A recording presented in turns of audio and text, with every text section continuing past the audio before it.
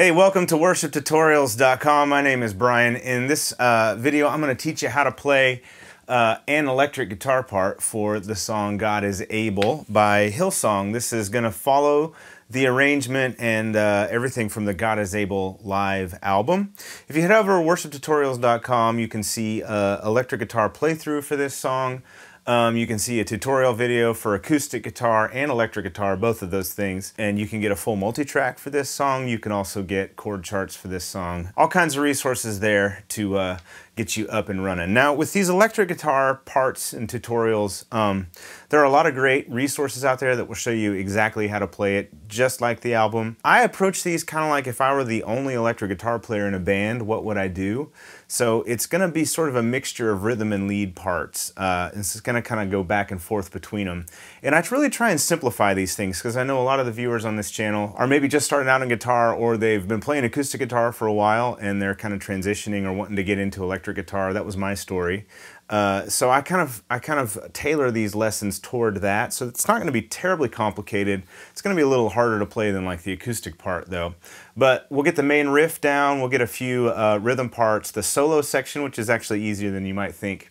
And we'll put the whole thing together. So the first thing is we're going to be playing in the key of B. And let's just talk about gear, because you do need a few things to get the sound right on this song. So I'm playing a PRS Custom 24. Certainly you don't need a PRS Custom 24, but if you like the sound of this, that's what I'm playing. I like to use a humbucker on this song. I like the bridge humbucker for the big parts, but you know, play whatever you got, it'll work. Really what you need is to be able to get some drive. So on my pedal board, I've got like that blue light that's on that black pedal is a boost, and that's on like a boost side of it's got a tube screamer on one side and a boost on the other. This white pedal here is like a claw, and I'm going to kick that on when I want a lot of drive. I'm using the triple delay by TC Electronic to get dotted eighth note and quarter note delay, and I use that pretty much the whole way through. That dotted eighth and quarter note delay sounds like this.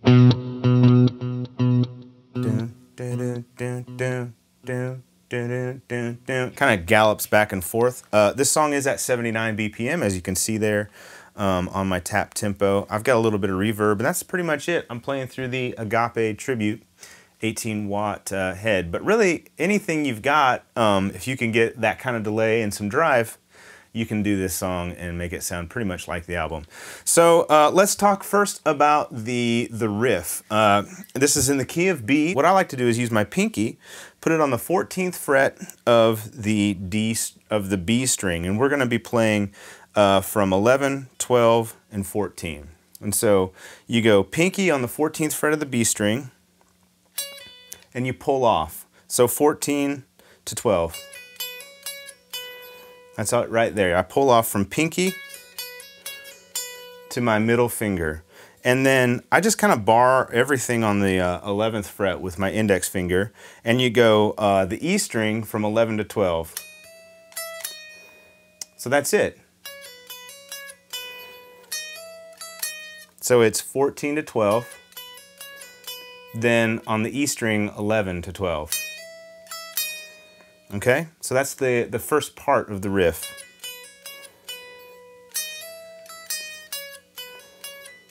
And then the second part of the riff, you do that 14 to 12 pull-off thing. And then you go from the 11th to the 13th on the D string on the bottom.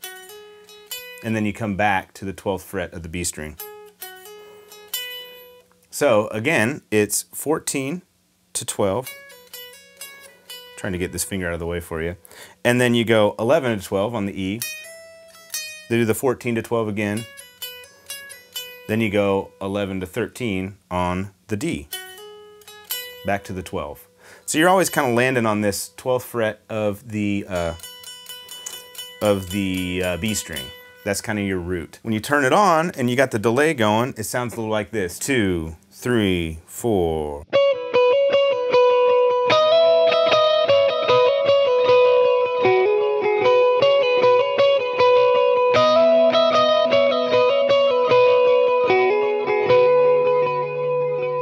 Okay, so I'm going to turn the delays off, and I'm going to play it really slow for you and show you how it goes, starting from the 14th fret on the B string.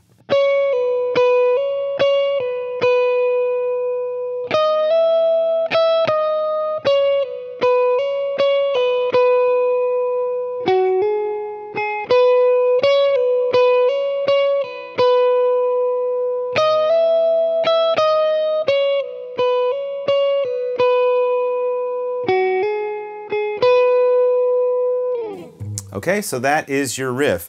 And you play it kind of a couple times, and then halfway through the band kicks in, so you could either turn on a drive or just kick it to your bridge pickup, which is what I do, and it sounds like this.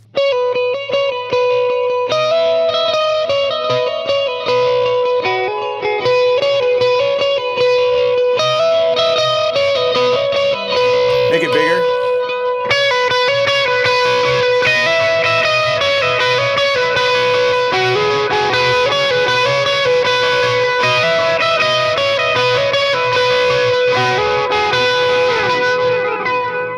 Okay, so that is the intro riff and the turnaround riff, kind of the lead riff of the whole song. And you notice, so the Custom 24, this has the 5-way rotary. The new ones have a 5-way blade, which is a little easier to access the sounds. But I was going from the bridge, from the one away from the bridge position, which is kind of like the 2, I would call it the second position. It's a single coil sound to a full humbucker sound, which kind of gives you a little kick. You can get that any number of ways. If you're playing, you can roll your volume off and then roll it in when you go big. That's one good way to do it. So you can have your big sound already set up, just roll your volume back and then roll it in when you go to it.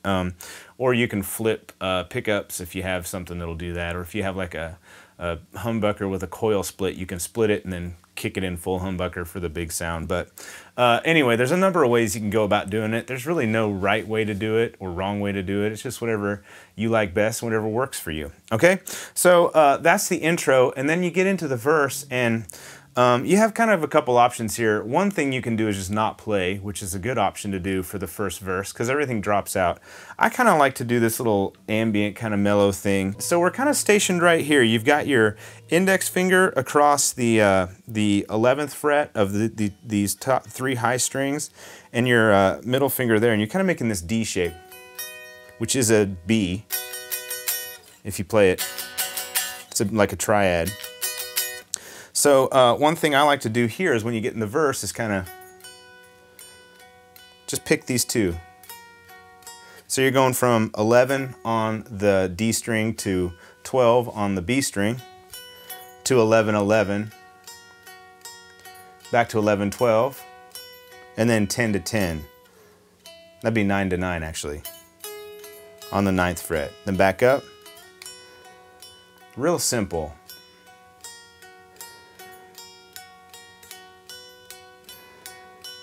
And then at the end of the verse, I kind of go back to this 11, 11. And then you get into the first chorus. So when you put that together, I'll kind of slow it down for you, turn the delays off. And here I would go back to my single coil position or just pick lightly. It sounds like this. That's 11 to 12, 11 to 11, 11 to 12, drop down to 9. Back to 11, 12, 11, 11, 11, 12. You can go up to 14, and then back to 11, 11. And then you're ready for the chorus. Lift it up. But I'll play that verse part with the delays on, and it sounds like this.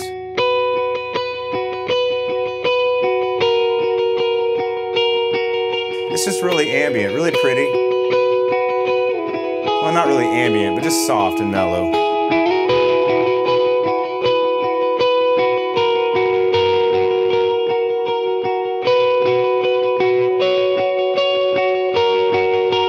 Lift it up. Okay, so when you hit that part of the song, the first chorus, it only happens, I only play it in the first chorus. You're back here at 11 and 12 and 14. It's all kind of right. It all happens right here on the guitar. On the D string, I slide up into the 11th fret and then go 12 on the B and then 14, back to 12 to 11, all on the B string. So on the D string, slide into 11, and then on the B string, 12, 14, back to 12 to 11, and then you do kind of that first half again. You slide into the 11th fret on the D string, 12th on the B, 14th on the B, 12th on the B, and then 9 on the D. and then you do the whole thing again.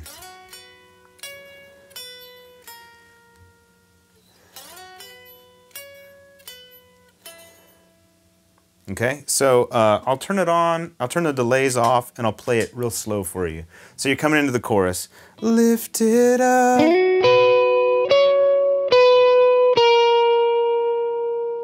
Raised to life.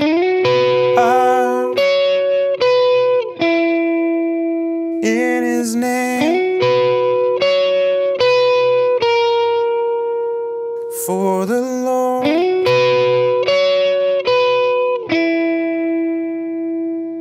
Okay, and with delay on, sounds like this at tempo. This song's not too fast, so it's not too hard.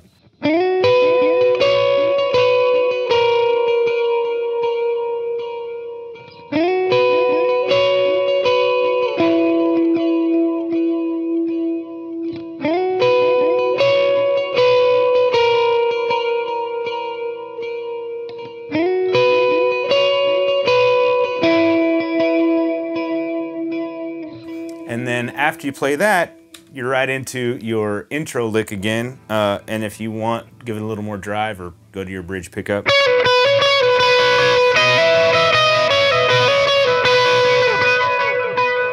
Okay, so if you transition between the two of them, I'll play that last lick for the verse into, or sorry, for the chorus into the turnaround. It goes like this.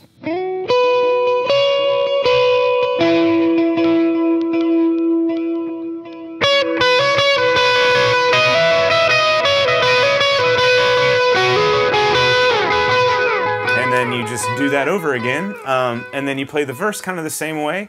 But when you get to the chorus the second time, the song really gets big. So the song's kind of big there on that turnaround section. The second time through the chorus, you're really going to want to hit it. And I play rhythm chords for these parts, but I play them up here. So this is a D chord. It's kind of a B. It's kind of a C shape, but way up top. So to play it, it's real simple.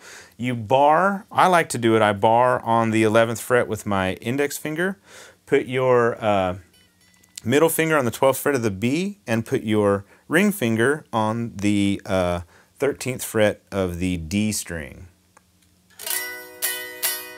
When you ring it out, it sounds like this. So you might want to only hit the top 3 strings.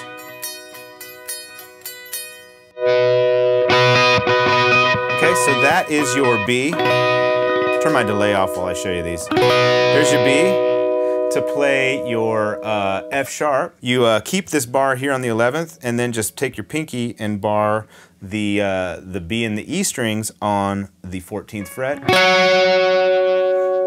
And then your G sharp minor is a lot like your B, so play your B and then take your ring finger and put it on the G string instead of the D string on the 14th fret. And you're only going to want to play these top 3 strings.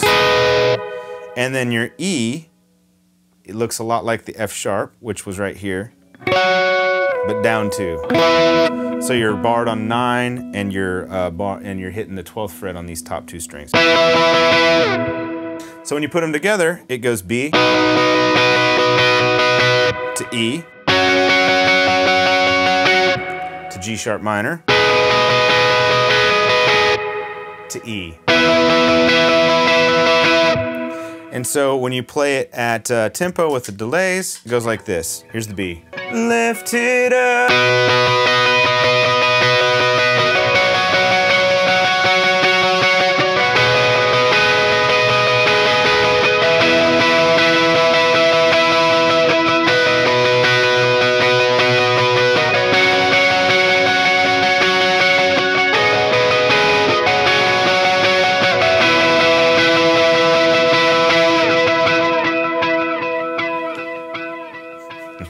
Okay, so at the end there, the chord progression kind of changes, but you just follow those chords playing the shapes up here. So B, F sharp, G sharp minor, E, then B, to F sharp, to G sharp minor, to F sharp, to E,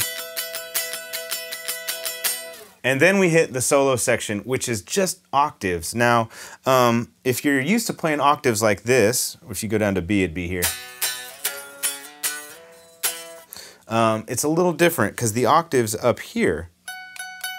So I play it with my pinky on the B string. You start on the, let's see, 15, 17, 19th fret. It looks like it's not that high on the fretboard because this guitar has 24 frets.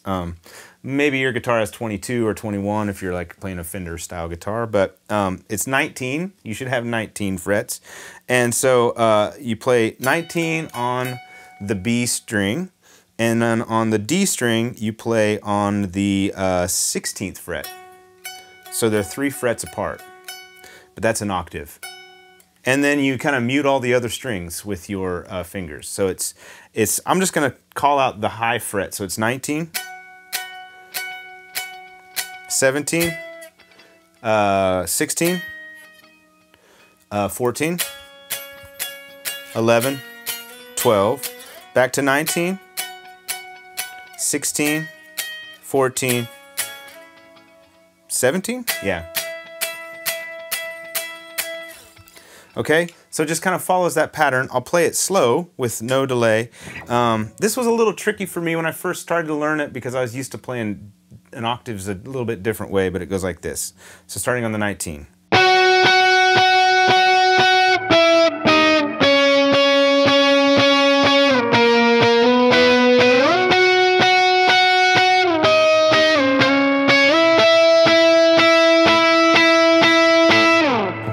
Okay, and when you put the delays on it, and for this, that's when I hit my overdrive, the big overdrive. And it sounds like this. 2, 3, here we go.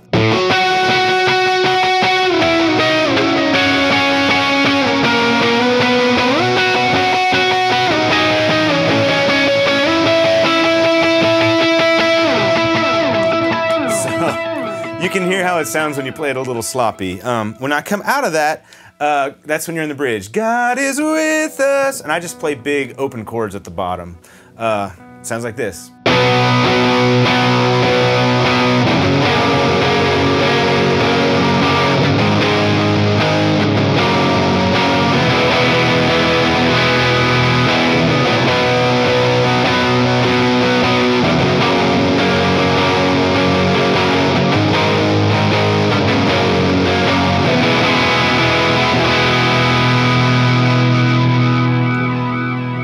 Okay, so those chords were B, and I'm kind of almost playing power chords, to F sharp, G sharp minor, F sharp, to E.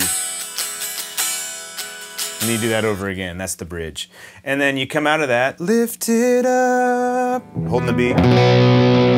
Defeated the grave, raised to life, our God is able.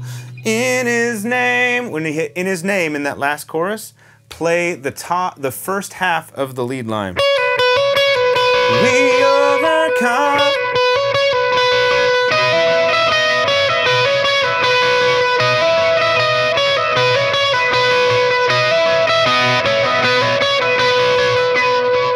And then when you repeat the chorus again, it's big. You're playing these chords.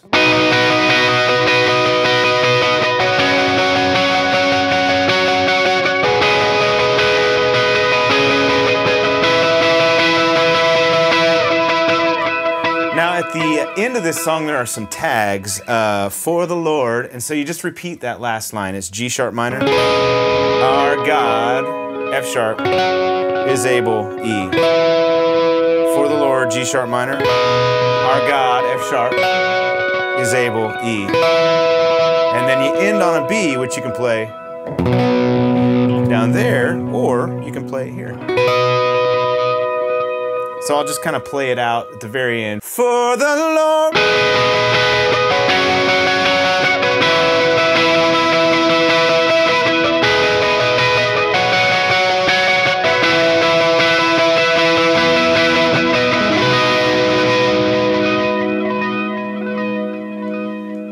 Might help if you don't hit chord notes that you don't want, so. That would be the last note. But that's it. God is Able on electric guitar, kind of a hybrid part, lead and rhythm together. Hopefully this has been helpful for you. You might notice I play a lot of these shapes up here on a lot of songs. So here's B, you can play it in A, play it in G.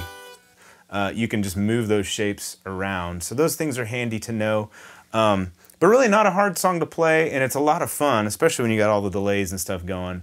It's definitely inspired by The Edge from U2 with that quarter note dotted eighth. But a fun song. Good luck with it. Thanks for watching. See you next time.